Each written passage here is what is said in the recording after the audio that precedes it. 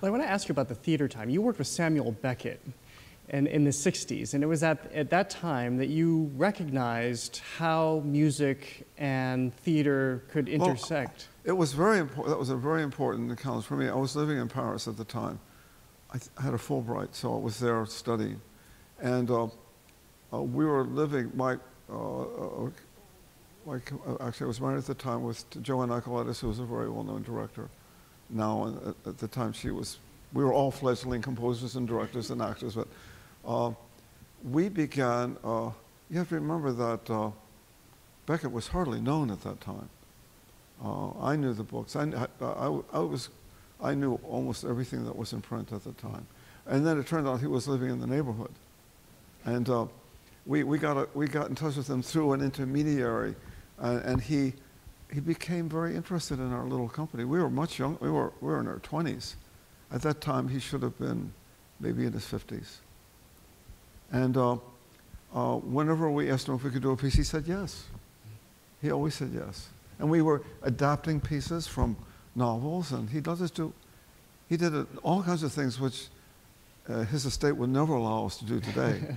Absolutely. We're not allowed to do a lot of those things today. But when he was alive, it was all just, oh yeah, let's do it. And where did you find that music could enter? I mean, well, the interesting thing about the Beckett work, and it was similar to other work that was being done in the States with people like William Burroughs or Brian Geissens, and people were starting to work in what we call non-narrative form. In other words, they would tell a story without telling the story. There would be no story to the story. And Beckett was the great master of that. I mean, Waiting for Godot was really, it was hard to tell the story sometimes, and when you didn't know when it was over either. I recently did music for a play of his called Play Without Words, which is really a good piece.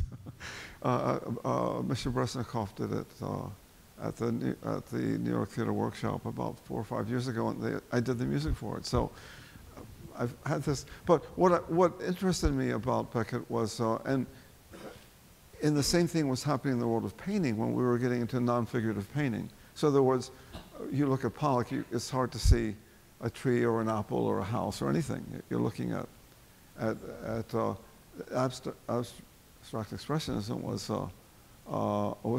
a non-figurative art form. And so that my generation of people, I was very closely connected to the art world because I began partly making my living working as a studio assistant because I had no way to make a living. And who were you a studio assistant for? Richard Serra, yeah, for a long time. But we were friends from our days in Paris together. When he came back to New York, he had a job, he was working for the Castelli Gallery, and I was still moving furniture.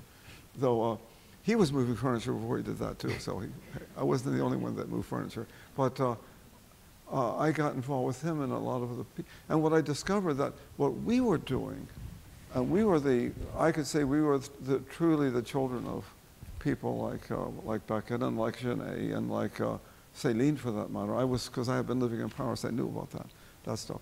But we were looking for a form, a structural form that was not narrative, and what we discovered something very simple that everybody knows it now, which we call a process. So process became the stand-in for story, and it was a way of, and my early works were all done that way.